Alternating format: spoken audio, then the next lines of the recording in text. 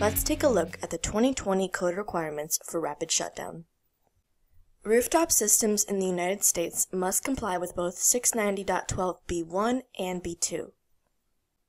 690.12b1 identifies controlled conductors outside of the array boundary. This boundary is defined as 1 foot, or 305 millimeters, from the array in any direction. Once rapid shutdown is initiated, the outside boundary conductors must fall below 30 volts in 30 seconds. This is mandatory with no flexibility for interpretation.